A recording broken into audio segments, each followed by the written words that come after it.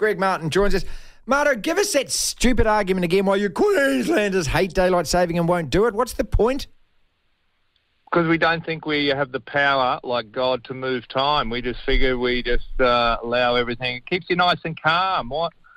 Oh, I don't know, mate. I'm a supporter of daylight savings, but the problem is our farmers go, it ruins... What does it ruin? Ruins our curtains. So that's it, the curtains. That's the curtain. I was telling Lachlan about this. Something about the curtains. Queensland, you're going to have to buy new curtains or something if you go, what the hell? Yes. And the cows get confused. Apparently, that's the logic. That was the logic 50 years ago, and we're not, mate. We're very conservative in Queensland, and a little bit backward most of Australia. But hang on, after 50 years, there's been 2 generations since which could convince you all. Yep. Oh, mate, you don't have to convince me. I'm a huge fan of it because we're a tourism state. So the thing is, the tourists our sun is starting to get up right now at 4:30 in the morning. Okay. So, do tourists spend money at 4:30 a.m. or do they spend it at 7 o'clock at night? It seems like a no-brainer, but we've got a lot of farmers living in Queensland and they're the ones who are saying, nah, don't want daylight saving. Shouldn't matter to them. Doesn't the sun come up, it's time to start work, sun goes down, time to have a beer. Yeah. Oh, I don't know. Well, I mean, it hasn't confused the cows. Anyway, all right, we've got the T20 World Cup tomorrow. This is us versus you. So this is how it goes, okay? We look like a team of oat trim milk latte drinkers. We go out there. You don't talk to us. You don't say hello to us. We are jamming them, they're bullying us, and then we fall over and our pants come down and you smack us. Is that how it's going to go? Well, that's the usual script, but we're talking sport and we're talking T20. Nothing is predictable in this stupid game.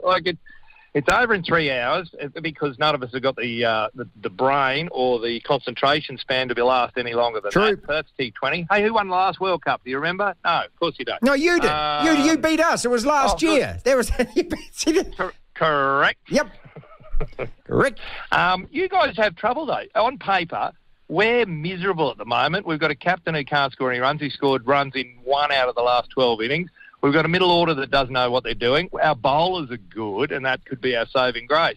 But really, we're not. You should be favourites for this game, but we all know that you go to water, and I can't work out why. Why can't you play short-form cricket in Australia? We always roll you. Yeah, you do. Yeah. I guess you got no confidence, but I wouldn't be surprised if game 1 we don't seem to be in very good form, mate. I mean, I tell you what, I've actually been enjoying the pre-Twenty20. I've been sitting there watching matches that I've got no... Look, Scotland played Ireland the other night. I was watching it, mate. I was roaring at the TV. You know, what the hell? I hate T20. I was watching T20.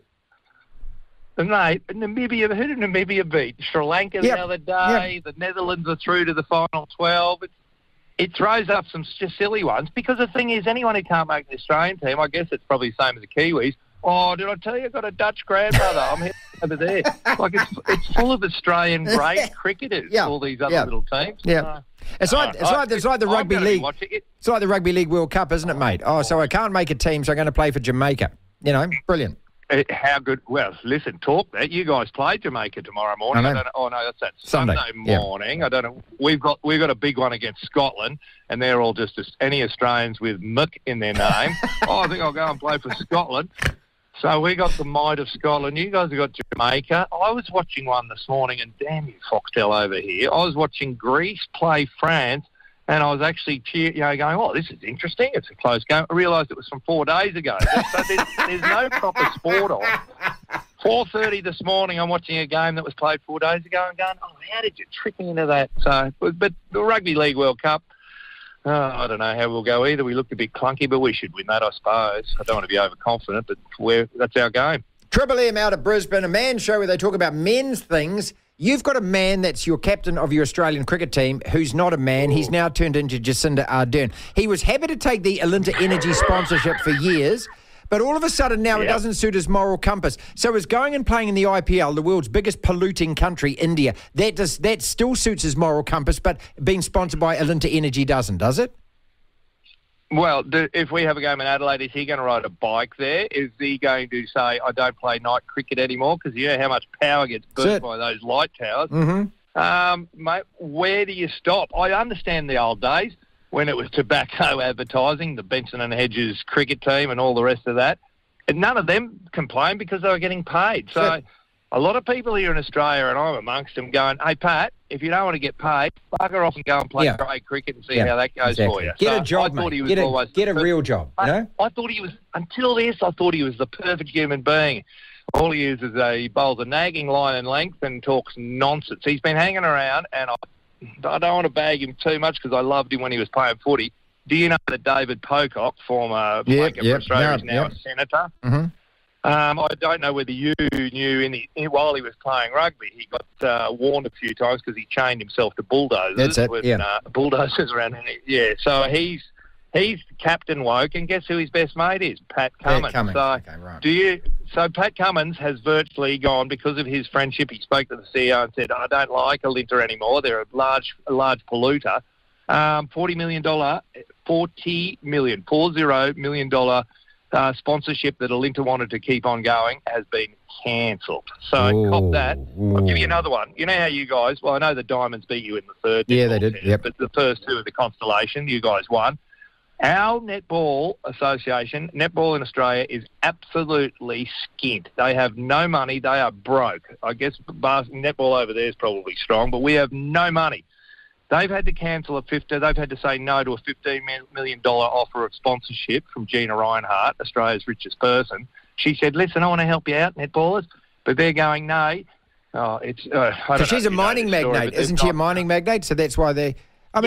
And her old man was a mining magnate, and 40 years ago he said something bad about Indigenous, and they're going, no, we don't want you $15 million. I don't know what's going on with these sports, but they'll soon find out that you need money to operate. Greg Martin with us. Is the government going to let Novak into the Australian Open next year? This debate's going to come up again. You know, it's only a month or so away. Okay. All right, Melbourne, played in Melbourne. That's the state of Victoria. The Victorian government's going, well, we want him. Yeah, everything's fine now. No more shutdowns or anything.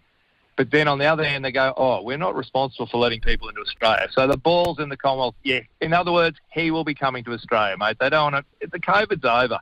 As far as all that nonsense, they're going, right, I just play on, back to first tackle, and everything will play on. He will be coming, so he'll become the greatest of all time, la, la, la. Okay, all right, because, I thought that he just falsified some immigration papers, and normally there's a consequence to that. Oh, no, it wasn't him, that's right, it was his minder.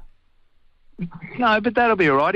There was a mistake. We all make mistakes. Make mistakes, I know we're supposed to be accountable. Yeah, it was one of my assistants. So, no, mate, they need him because of the draw card. They want bums on seats. They want people to drink Pims and everything else that they do at the tennis. All right, let's go back to just a quick protest before you leave. See, we've got these clowns at the moment who are doing things like they're gluing themselves to the motorway, right? So what they do is they hire a van. Have you got Extinction Rebellion? Yeah, we've got this. So they hire a van powered by petrol, fossil fuel. Then they go to the motorway. And then they get out and then they sit on the motorway and they glue themselves to the motorway because they're protesting against vehicles. And there are people now who are just getting so upset at this that they willfully pick them up, move them and so forth. Do you have these? The ones to me that really need the punch in the face. Those ones. I did a lot of protesting in my time, mate, and so I have a little bit of empathy. But the ones that go into the art galleries and start spraying soup or pouring milk over a supermarket, do you know what happens? Somebody getting paid wages has to go and clean your shit up. Is what they have to do. You know what I mean? Yeah, that's right. Yeah. And no magistrate over here has the guts. They're always let out. Next thing you know, they go and get some more glue and glue them to something. I think you should just call them speed bumps and go, what do you call them? Judder bars. And just run over the bar. They are, mate, they are so, and most of them are privileged. If you don't dig down. No, absolutely, down, mate. They're coming from the top suburbs. They're going to university, mate. They've got, yeah. All right, are you going to the island? Is that the weekend, mate? Because I was just saying before that I've got a dinner party on Saturday night and I'm trying to juggle. I've been saying to my mate, can you say that, can we have an early dinner starting at 4 so that when the games start at 7 we can retire to the drawing room with a cigar and watch our footy? Oh, lovely. No, I'm going nowhere, mate. Brisbane's looking like Auckland right at the moment. We've got rain. We've got a La Nina. Do you guys care about weather? We've got La Nina coming from the east of Australia, and we've got another one called the Indian Dipole. That one's only just a new term, and they're combining. Australia is very moist at the moment, but it's still 25 degrees, so I'm not whinging. Lovely talking to you, dude. Let's catch up again next Friday as always. Greg Martin joining us as he does on Fridays.